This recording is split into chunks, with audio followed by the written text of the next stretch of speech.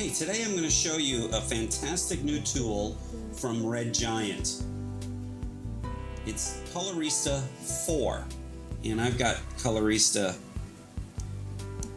already set in my favorites. So we're going to drag it onto this clip. And one of the beautiful things that they've got now in Colorista IV is a guided color correction tool. So if you're not sure about how to adjust your image, this will take you along a nice, simple path.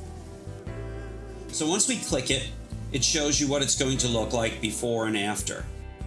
First, decide if your video is just a normal video, flat video, if it's been shot in log, or if you don't know. This one was shot with flat video, so we're going to bring up flat video. We're going to click next. Notice what it's done now is it's converted the image to black and white so that you can adjust your black levels. And if you take your black levels down too far, you get this blue color that warns you that you're crunching those blacks down too much. And if you take it up too much, it just looks washed out. So let's take it down. You notice they've given us a little bit of a guide with this line. Let's see how close we can get to it. I like a nice crunchy black without going too far. So now we can take it about there, and then let's click to the next one.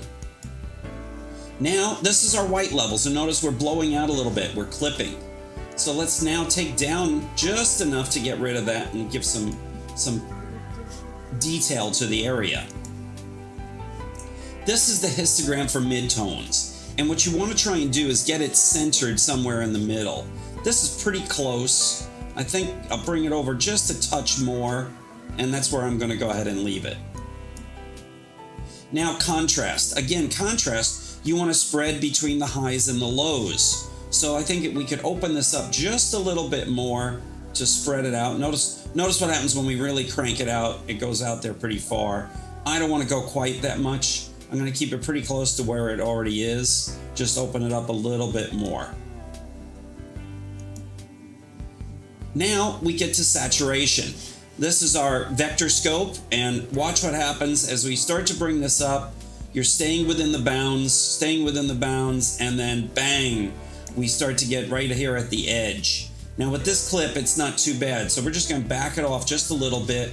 I like how the colors look here. That's where I'm going to go ahead and leave it. Lastly, we can go ahead and adjust temperature, tint, and adjust for neutral gray. Now, we can either use a color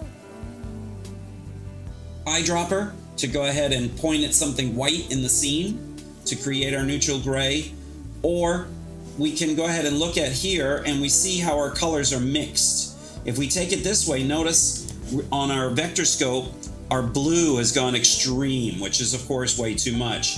Like if we go the other way, we can take it very red. Now this may be something that you want, but I'm going to go ahead and keep it pretty much centered up in the middle, just a little bit tinging towards the blue, because this is a day to night 360 time lapse. Tint I'm going to leave alone, but of course you could take it all the way green if you wanted to for some reason, and all the way to the other end. It's up to you. I'm going to leave it right dead in the middle, and I like my gray, so I'm going to leave it right where it is. And that's it. You're finished. Click finished. There's your before, there's your after. If you want to, you can go back and change any of the levels that you adjusted. And there we go.